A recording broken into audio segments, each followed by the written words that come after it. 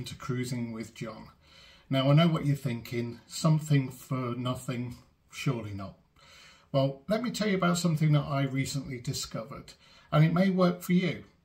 Now, recently I booked my first P&O cruise, and like many, I wanted to find out everything about P&O, or of course the ship that you're going on. And so I trawled through the many websites, etc., until I came across a link that talked about Carnival shareholder benefits. Now that got me a little bit intrigued, as I do have some shares in Carnival.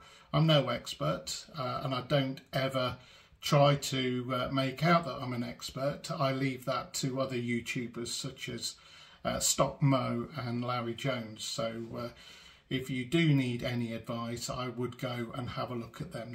They're pretty good, pretty much experts in their field. So this is what I found out. So I'll go through some slideshows with you, and hopefully everything will become clear. Okay then, let's see what we need to do to get our free onboard credit. Okay, so which cruise lines accept this? Well, there's quite a few here. They all sit underneath the Carnival Cruise Lines umbrella. So we've got Holland America, AIDA, Carnival, Princess Cruises, P&O Cruises, Seabourn, Windstar Cruises and Costa. Show me the money. Okay, so what can I expect based on how many nights I will be sailing? So as you can see, 6 days or less, $50 for US cruises. These are cruises sailing out of the US. So $50, 7 to 13 days. It's normally nights. I don't know why it says days. So you get $100, and then 14 days or longer, you get $250. So European cruises, €200.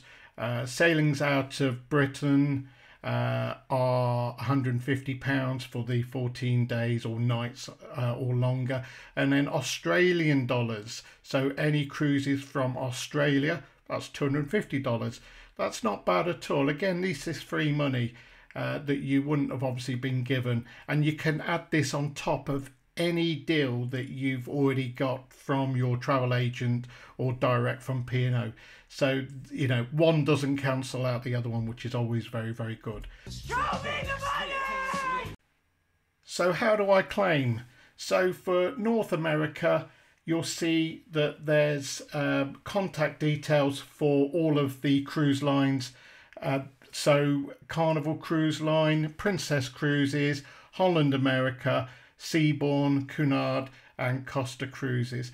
Now what you'll need to do is email your share certificate and details. I'll go over exactly what information you need to send later, but these are all of the cruise lines address details, so that you can get in touch with them and to get that information to them. So we have the Europe brands. So we've got Costa Cruises, AIDA there, and then we have the brands normally sailing from the UK, such as P&O Cruises UK, Cunard, and then you've got the Australian brands there. So you can always call them. So if you're unsure of anything, just give them a bell. It does take a bit of time to get through to them, but you know, it's free money. Just take your time. Okay then, so what information do I need to supply? So obviously you need to supply your complete name. So any middle names, make sure you include them. The reservation and booking number, the ship and sailing date, proof of ownership of the shares. Now, as you can see there, photocopy of shareholder proxy card, a dividend tax voucher, or a current brokerage or nominee statement with your current mailing address and your brokerage account number blacked out. Now, you need to get this information through to Carnival no later than 4 weeks prior to your sail date, or to your travel agent. if you leave it too late, they will not process it. I've done this a couple of times. I did eventually manage to sneak it through, but that was just pure luck. Don't provide too much information.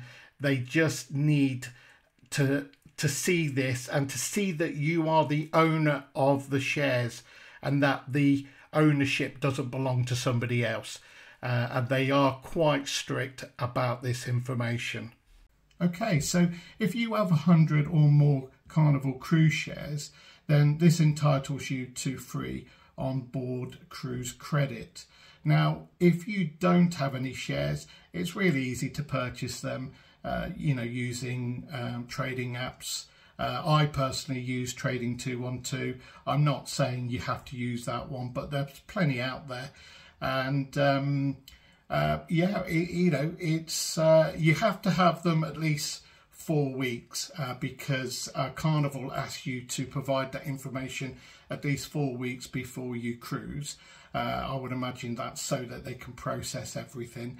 But I sent them all of my information and I received confirmation within around 2 to 3 days. So it is quite a quick turnaround. But as I said, it's free money. And if you decide after you've purchased your shares that you no longer want them, just make sure that obviously you're selling them at either a gain. You don't want to sell at a loss, or else you'll lose money. But sell them and you'll get your money back. Or just, of course, keep them if you decide to do more cruising. And you may cruise on any of those cruise lines that I've shown you in the presentation. And yep, free money. So if you've enjoyed this video, please hit the like, subscribe and notification bell, and look out for more videos that are coming soon. Thank you.